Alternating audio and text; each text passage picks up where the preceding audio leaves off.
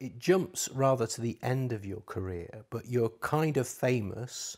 There's been articles in the Guardian and Observer about the end of your career, which was when CQC decided that your practice, which 2 years earlier had been recommended as a great practice, praised by its patients and considered to be a beacon of kind of humanity in general practice, was closed down as in some way not compliant with CQC. It's a painful thing to talk about, David, but could you talk to me about what happened and why you think it happened?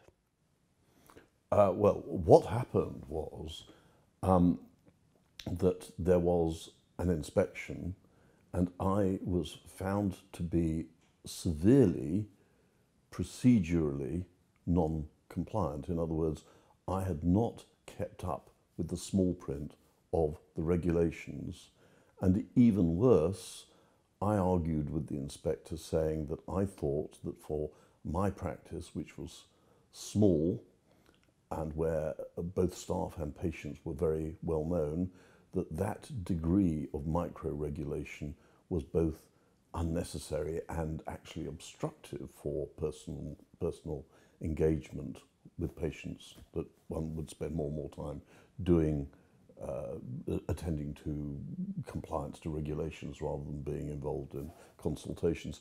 And I think the fact that I was both non-compliant and argued about it meant that the new regime, because there had been a new system of regulating and inspecting GPs in that 2 years, meant that I could not be tolerated by the current system. So an example was that I didn't have regular fire drills that were proceduralized and documented, and that I hadn't had an inspection of my fire door. And I said, look, it's a tiny little practice. We don't need that here. That's quite different from a great big practice where nobody knows anybody. Only 4 rooms in the place, they're all next to one another, and both the fire door and the main door were quite clearly designated.